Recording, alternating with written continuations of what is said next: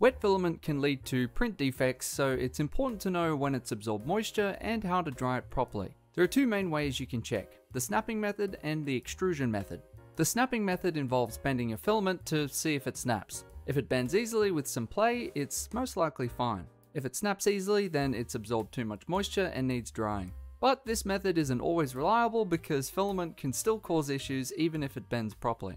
So for a more accurate check, load your filament into the printer and extrude a little bit. Watch for signs of moisture, both visual and auditory. If you hear popping or sizzling sounds and see small blobs, then you've got moisture in your filament. If the filament extrudes cleanly, it's good to go. So another thing you can do to check if your filament is wet, before you even start printing with it, is to see if the packaging of the new spool is loose or compromised, as most of them are vacuum sealed. So if it's loosely fit around the filament, then it's likely that moisture has gotten in and drying may be necessary. Printing with wet filament can cause stringing, pock holes and surface blemishes, and even nozzle clogs. So always check before you print. So let's go through some low-cost drying methods. The first one you can try is using a cardboard box and your printer. You can create a simple drying box by poking a few holes in the top and ensuring airflow at the bottom. Now if your printer has an enclosure, then it will probably work even better, but it's fine for non-enclosed printers too. It will probably just take longer. Some printers like the Bamboo Lab X1C have a built-in filament drying feature. For my P1S it doesn't have that feature, but you can still do it anyway. I tested this method out using a 10-gram sponge, set the print bed to 60 degrees Celsius or 140 Fahrenheit, and left it in for an hour. After an hour, it lost nearly 20% of its moisture. Bamboo even provides a drying guide for recommended times and temperatures so you don't over or underdo it. Now the downside to using your printer for this is that it will be tied up during the drying process. So for faster results, you can try using your oven. It's best to place the spool on a rack for better airflow and have that sit on a tray in case something goes wrong and the spool melts. The amount of time your filament needs in the oven varies depending on your filament and your oven. So I can't really give you a set time I would recommend. You could start off by putting it in for 2 hours at 60 degrees Celsius or 140 Fahrenheit, weighing it before and after so you can see if that is the right amount of time and adjusting it accordingly. I rehydrated the sponge to 10 grams again and put it in for 60 degrees Celsius for an hour. And at the end it lost nearly 80% of its moisture. And these great results are because my oven is fan forced, not gas, and circulates the heat around really well. So if you're trying this method for the first time, don't crank the temperature up too much and check on it frequently to make sure that it's not melting. Now if you're not in a hurry, storing filament in an airtight container with desiccant bags is a slow but effective method. Rechargeable desiccant containers can help maintain the optimal dryness of your filament. I bought these ones off Amazon as the beads actually change color when wet and make it much easier to know when to recharge them. These even have the recommended drying times and temperatures on the back. I recharged my desiccant bags in the oven at 60 degrees Celsius or 140 Fahrenheit for around 2 hours and it worked well. But please be careful doing this, as having them still in the packaging carries a risk of something going wrong, especially if you have a gas oven. So make sure you check on them every 30 minutes and keep the temperature low and make sure they're all spread out. But if you don't want to worry about this at all, that's where having purpose-built desiccant tins like this can really help, as they've been designed to be recharged in an oven and have no risk of catching fire.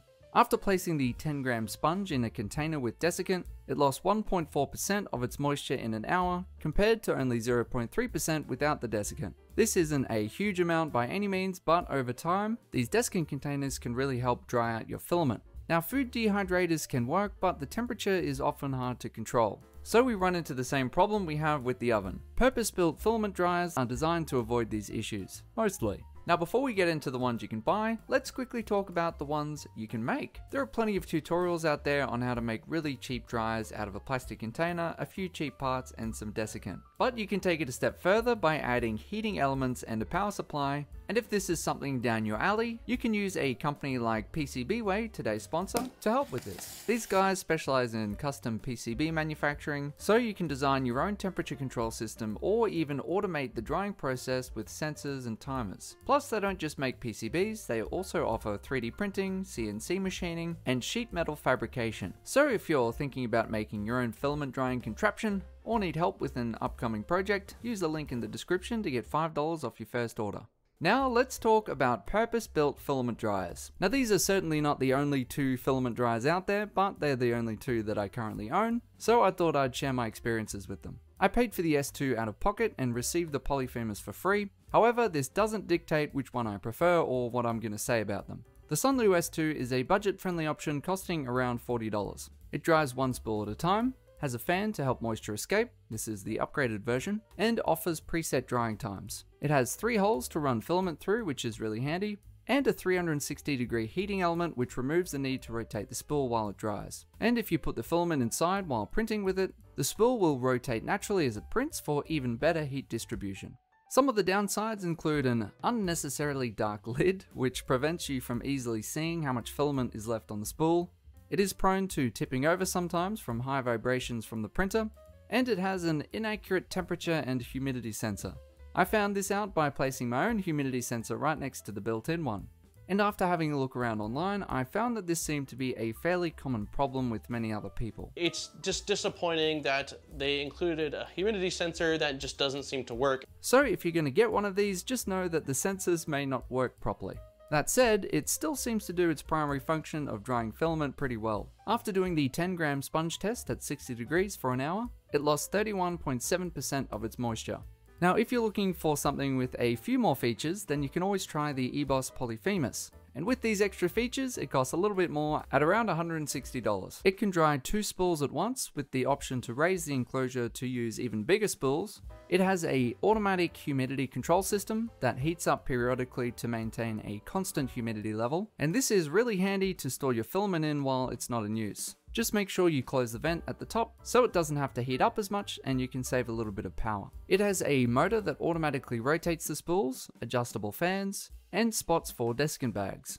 It also has plenty of holes to run your filament out of, and includes a Bowden tube to allow you to connect the dryer directly to the printer. You just need to print off a Bowden coupler and use 3 PC4 connectors, 2 for the printer, 1 to keep your Bowden tube in place. Using these holes at the base also means that if you want to remove the spool halfway through the print for whatever reason, you can simply take off the Deskin bag cover and take it out. The downsides I've found with this dryer is that sometimes the spool would get stuck if a piece of filament was sticking out too far, or if you use a cardboard spool that is slightly damaged. Sure, using plastic spools that are wound perfectly would prevent this from being an issue, but I feel like having these rollers covered in a heat-resistant rubber material would help increase friction with the spool and help prevent this from happening in the first place. Then there's the sound, and I was actually pretty surprised with this one. I was interested to see which dryer would be louder. When I turned on the S2, the sound seemed to be averaging at about 49 decibels with the lid open. With it closed, it dropped 1 decibel and went to 48.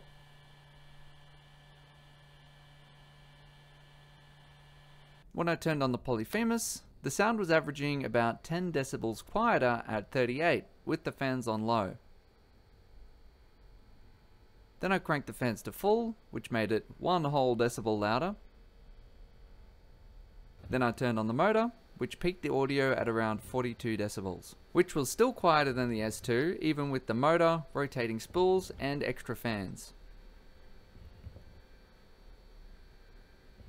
I also tested the sensors within the enclosure. The readouts that I got were 10 degrees below the present temperature and 10% above the relative humidity. So I figured that due to the fact that both of these readings were specifically off by 10 and not all over the place like the S2, this was most likely due to sensor placement, and the sensor readouts from the Polyphemus were in fact correct. It was difficult to place this sensor in a way that it didn't block the built-in one, and so it would get the correct reading. But if the sensor readouts are really important to you, then check out this video by MyTechFun, where he goes into testing these sensors much more thoroughly and with more purpose-built equipment. After placing the sponge inside for an hour at 60 degrees with the fans on full, it lost 35.7% of its moisture, which was only slightly better than the S2 even with the extra fans. Then I tried the same test but with the Deskin bags installed to see if that would make any difference, and this time it measured 6.24 grams, bumping it up to 37.6%.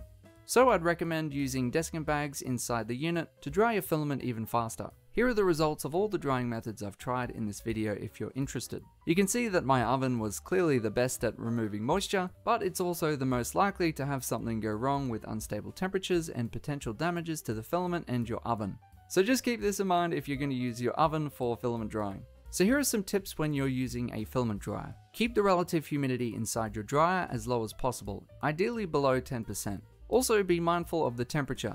Too hot can damage the filament, and too cold won't dry it effectively. But if you follow the drying guides from the manufacturer of your filament dryer, this shouldn't be an issue. You can also use your own humidity sensor to monitor the drying process accurately. I use this one that I paid for myself. The only reason I chose this brand was because it was the cheapest and had Bluetooth connectivity, so I could monitor the humidity from an app on my phone. This is not only helpful in the filament dryer, but it's also handy to put in your dry boxes to monitor the moisture levels, so you know when to recharge the desiccant bags. And finally, keep filament properly stored to avoid moisture buildup in the first place. Airtight containers and desiccants are key.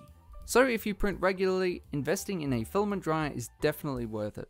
It increases the quality of your prints and prevents your printer from getting stuck by a clogged nozzle. The S2 is great for occasional use, while the Polyphemus offers more advanced features for heavier use. However, for casual users, low-cost methods like oven drying or a simple drying box can do the trick just fine. Hope this video has helped you. Thanks for watching.